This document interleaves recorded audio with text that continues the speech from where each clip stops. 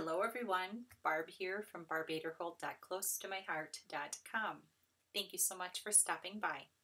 Today is Flashback Friday, so I have some pages that I created, scrapbook pages. They're a Disney-ish theme. I made them several years ago, and it's time to use them up. So I am going to add some Disney pictures from when my husband and I were there a couple years ago, and we're going to get these pages used up. As you can see here, I have some layouts, and what I did was went through some pictures from a trip to Disneyland and just laid pictures. They're loosey-goosey laying on the layouts, and they're just waiting to be attached. So I have that set. This was such cute paper, and these were such cute designs. And I have that. And I'm going to show you how I make my pictures work. And there's this design here, and you can see photos aren't attached at all. It's just laying there. This set of pages, I did attach the photos. So here you can see I have this done. I did my journaling, photos are attached, and this is really cute and super easy. So I'm going to grab another set of pages and we can attach these photos. Here I am. Rock me like a hurricane. For this, I am going to use my big old ATG gun because it's my favorite. I think I got mine with a coupon at Michael's or Joann or Hobby Lobby. I did some trimming of photos.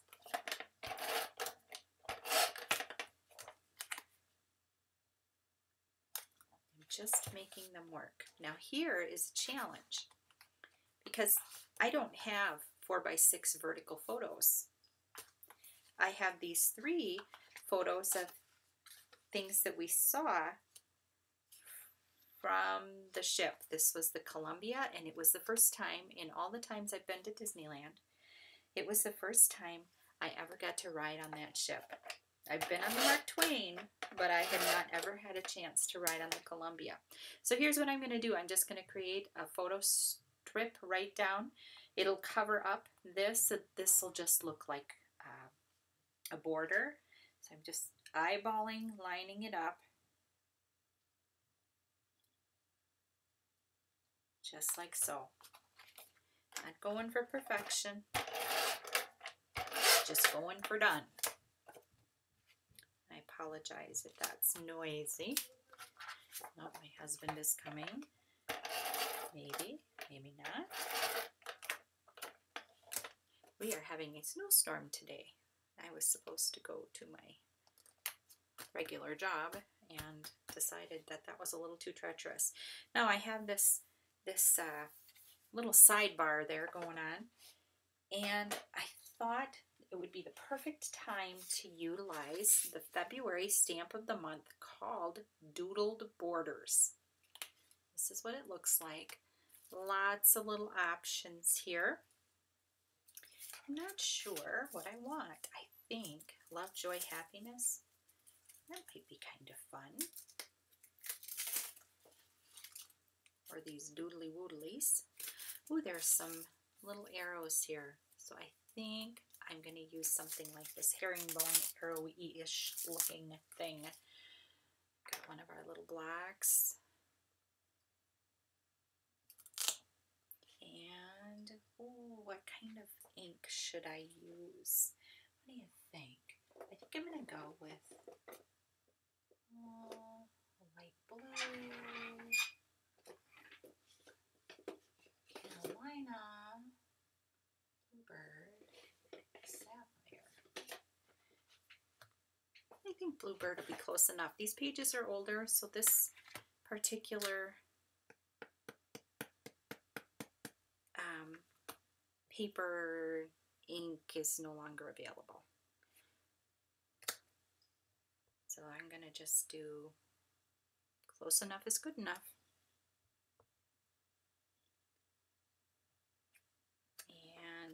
do one more, but I'm going to grab a Post-it note and I'm going to just do a quick little mask job there so I don't get ink on the pattern paper.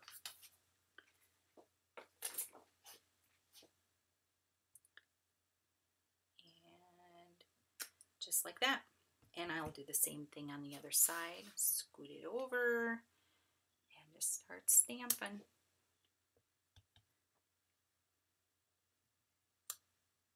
My head isn't getting in the way. I'm not even watching here. Oh, a little bit. A little bit of my hair. Yippee skippy. And again, just a little bit. And this is Bluebird. Close enough. I think that just adds a little something something to that. And I do want to, I'm just going to stamp that off. I'm going to be a bad stamp person and I'm not going to do a thorough cleaning. But I think I want to do a little something on this page so that I've got some of that inked accent happening over here as well. And got this, oh, I got this cute heart. Oh, this little strip of hearts. Oh, there's so many cute things on this stamp set. Okay, so I am going to do, ooh, this is cute.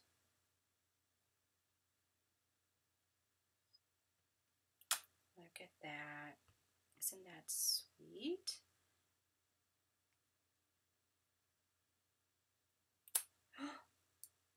I like it. That is really cute.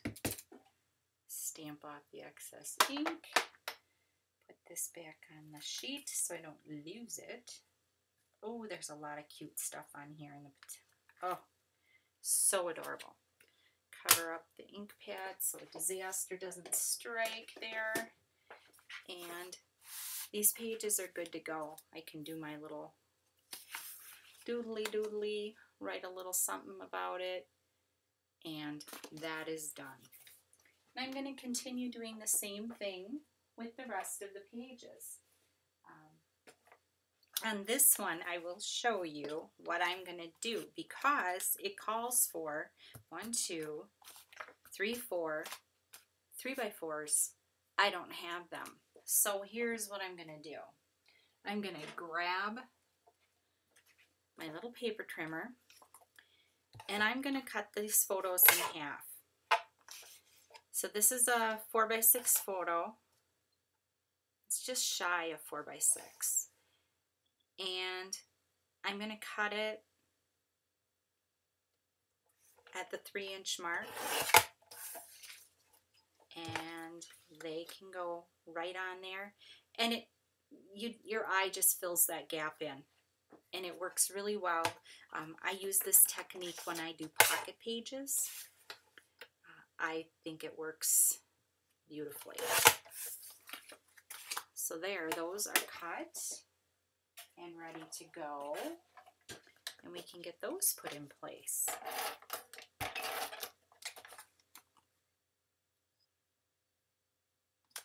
Here we are.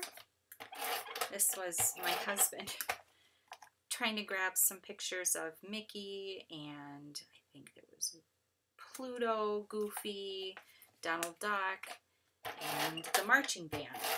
So he, everybody crowds in, so I'm short, can't see, wanted a picture. He just lifted his phone up in the air, snapped a couple of pictures. So they're not the best quality picture, but it brings back that memory of being there in that moment. We were near the castle, and so I think it's fun. And that's what this is about. This is about writing down those memories. This is about documenting and telling stories. And I have one last set here.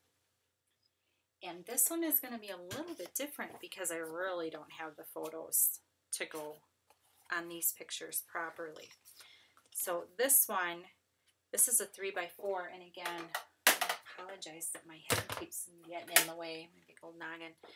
So this is 3x4, and what I'm doing is I'm looking at the photo, and what I want is that castle. So I need to find 4 inches wide, about the 2-inch mark here, and I want to center that castle on the 2-inch mark.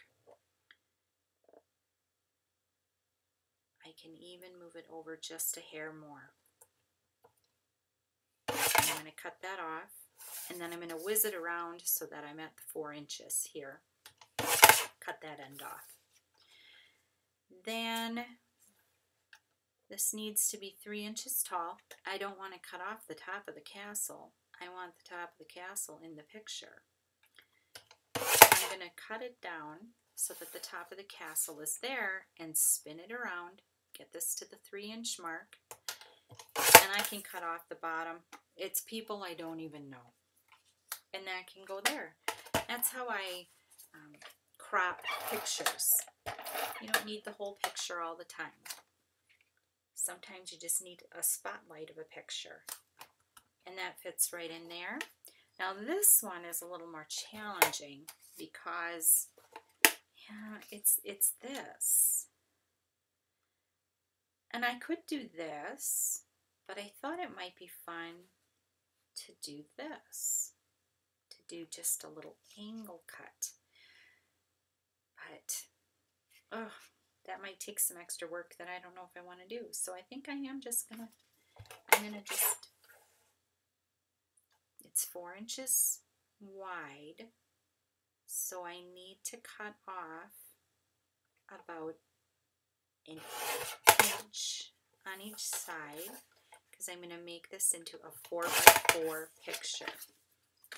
And I'm going to put it there, and then I'm going to use my little doodly stamp set again. I'm going to do the same thing with this one. I'm just going to get this down to the 4 inches, making it a 4x4 photo. And I'm going to put that over there, and I'm going to do that same stamping. Okay. And what can we use to stamp? Something squiggly, maybe. That would be fun. Squiggly, squiggly.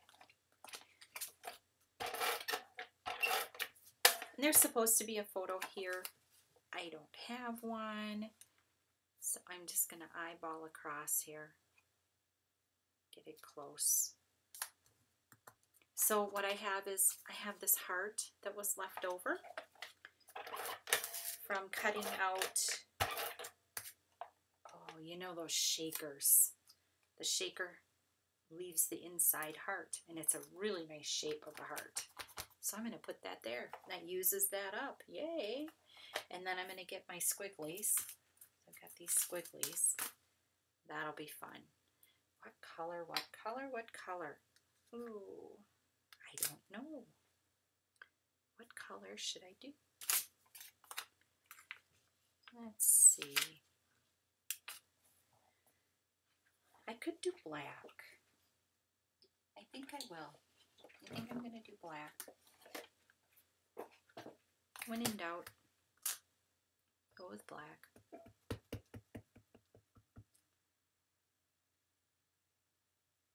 And I'm just going to get it close. And then you have my fancy Post-it mask. And ooh, that doesn't look like it's well inked. Here we go. Sorry about the head. Going to do the same thing down below. But this time I'm going to spin it around so that the squigglies are down.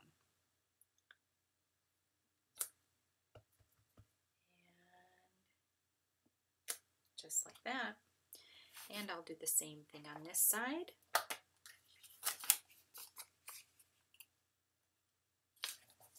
And this adds just a little special touch to your pages without being too crazy with stamping, though I think that would be a fun video to show making your own pattern paper stamped background. Yeah, sometimes you got to get your head over it. I heard someone somewhere online say, sometimes you got to stick your butt out to get it to stamp right. I don't know if that's true, but I do know you got to get your head over it sometimes. There you go. stamp that off. And it adds a little something to it and fills in that gap. It would be okay without it, but I really think that filling in that gap, black, filling in that gap makes a big difference. Here's a place to journal. And that's it. These pages are all done. All the photos are attached. Just have to do a little journaling. It just gives you a quick idea on how you can make your photos work with pre-made layouts. So when you see a kit and you see we have workshops on the go, this may very well have been a workshop on the go. It is very possible that is what this was. But it shows you that you can use these even a year, 2, 3, 5, 10, 12 down the line. Get them out, use them up. Thank you so much for stopping by. Have a blessed crafty day, and I'll see you next time.